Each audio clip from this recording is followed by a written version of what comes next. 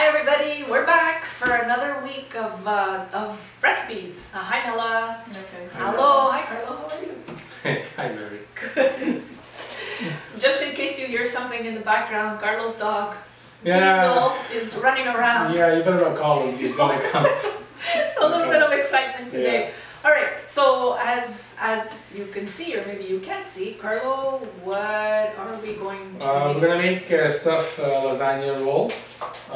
So lasagna roll-ups? Oh, yeah, roll-ups, yeah. Okay.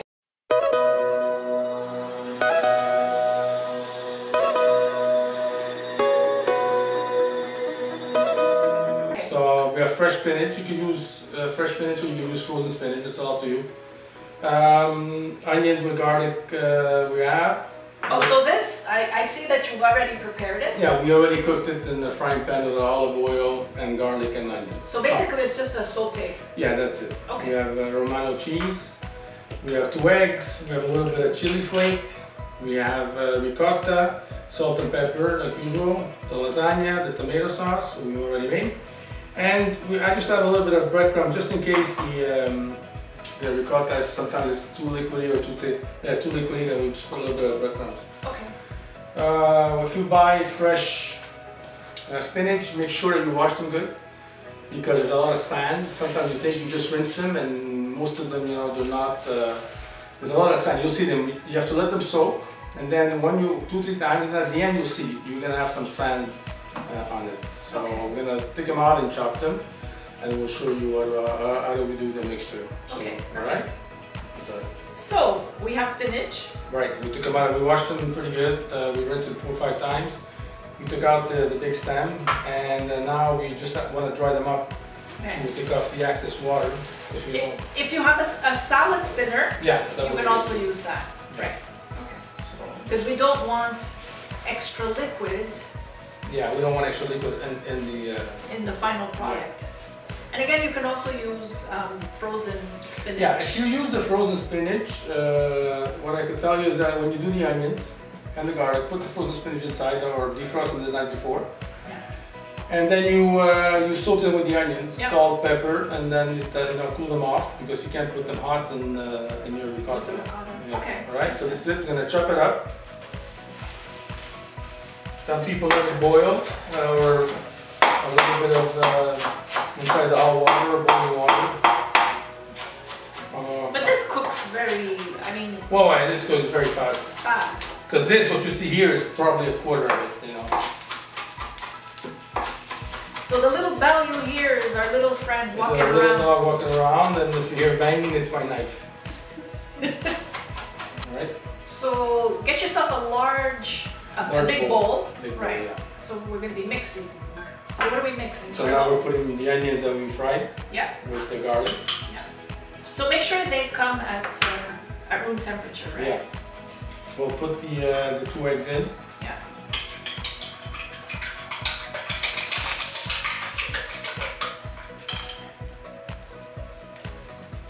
Okay, we'll put the Parmesan cheese, or the Romano cheese, sorry. It could be both, doesn't matter which one it is. That's about half a cup. Half a cup. And then we'll put the chili, a little bit of chili. Yeah. And then we'll put the ricotta.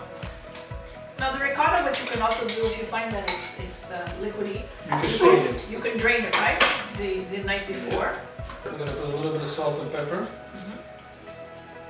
This is pepper. And there's salt.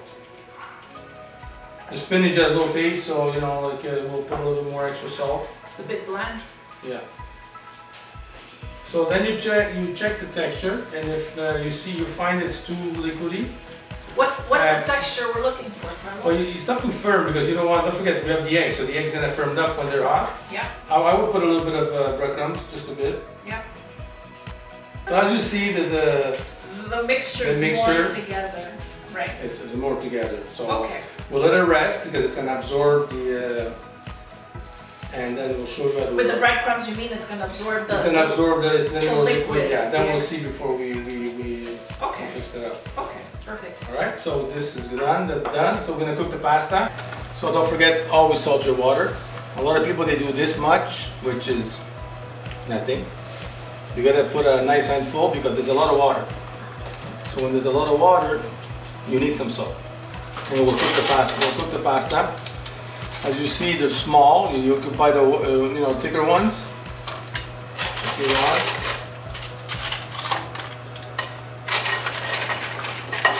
It's about 12 minutes, but you don't want them overcooked.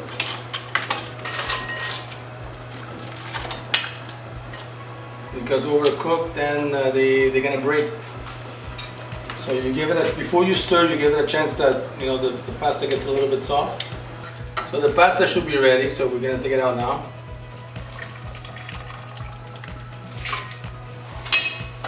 The pasta noodles have been cooked. Yeah. To al dente, pardon?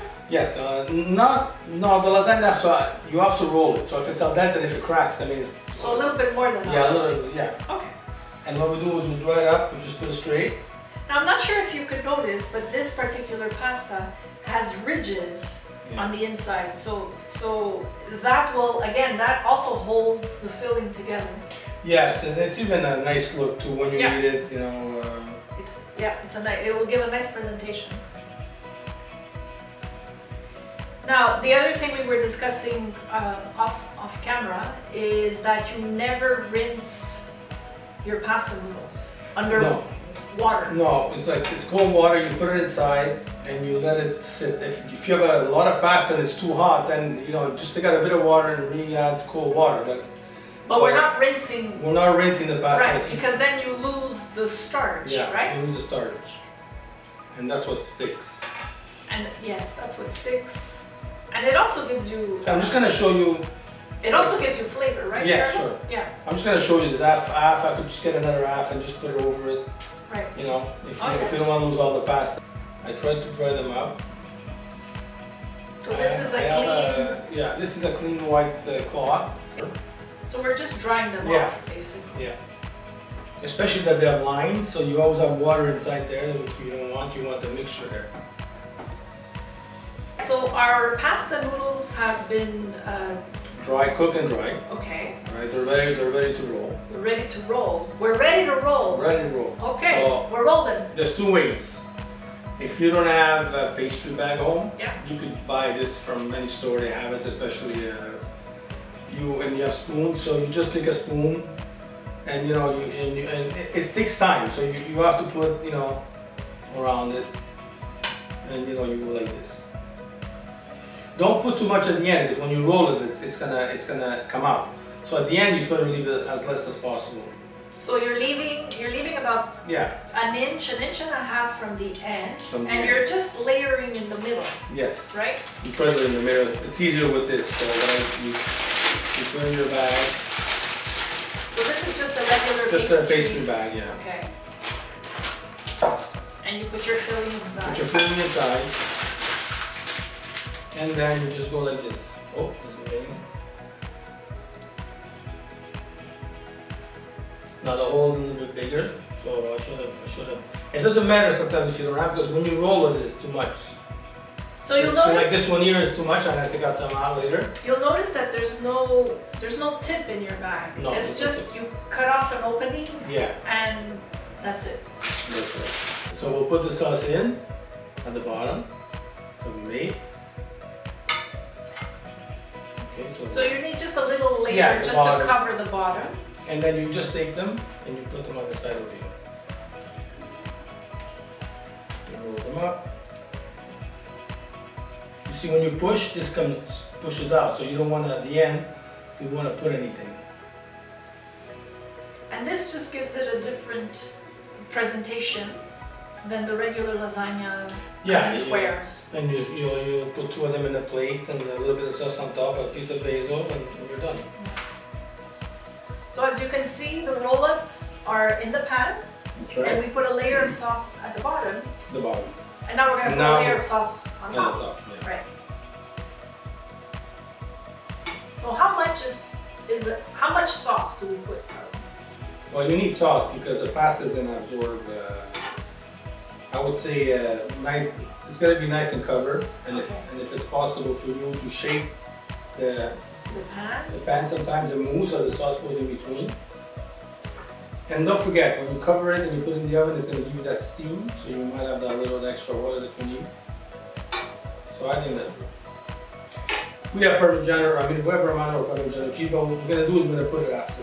At the end when it comes out? Yeah. Along with some... With some parsley or basil, fresh basil. If you could find the fresh basil. Yes. Well, what I'm going to give you another trick. If you put aluminum paper on top, with the tomato sauce it's too acidy, sometimes it eats up on your aluminum paper. So it's like the black spots? Yeah, that's right. Yeah. And you might have it on the pasta. Yeah. So there's two choices. You could put the saran wrap and aluminum paper. People are going to see it's gonna no, I won't burn the saran wrap. Or you put a parchment paper on top and aluminum paper. Yeah. You could do that. Right now I have both. If you want to see what happens with aluminum with the plastic, I'm going to show you. Right. Okay. So what we'll do is we put this on top, tight, and we bring it inside as much as we can, inside here, under here, and right under. And we try to bring it as much as we can on top, like just at the edge of the see, like this. Do this, put it on top, same thing, over. And we'll put it in the oven for about 25 minutes. The oven has to be preheated. And that's it. So we're putting it in an oven at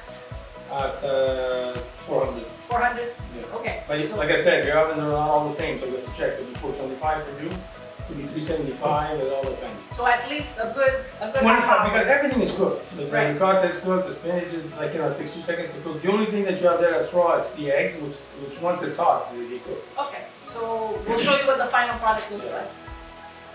So as Carlos showed you with the saran and with the aluminum, it really doesn't affect the tomatoes. Right. And if you notice too, is that the pasta absorbs all the water, so which is pretty thick. So you could always have some sauce on the side when you reserve in your plate. What I'm going to do now is I'm just going to put a little bit of mozzarella over it. And the heat is just going to... And the heat is just going to, going to melt it. Going to melt it. And then just a little bit of Romano cheese on top. Just because we love our cheese. Yeah. Yeah. And then when you serve it, just a little bit of extra sauce. Extra sauce and some parsley. Decorate. So. Now, if I wanted to freeze this as is, like if I allow it to cool down and freeze. Well, no. What I would do something else. I would do the roll up. Put them in a pan straight, individually. Yeah. Freeze them all night, and then after I put them in a plastic bag or in a Ziploc. Yeah. And when you need them, just take them out. You need 10, you need 15, you take out, you fill up your plate and you just put the sauce on top. Sauce, whatever. Okay. Frozen. Okay, that makes sense. No, you don't want to freeze with the sauce because the sauce gives you a lot of water after. Lasagna roll-ups. Thank you very much, Carlo. You're welcome. We'll see you again next week, guys.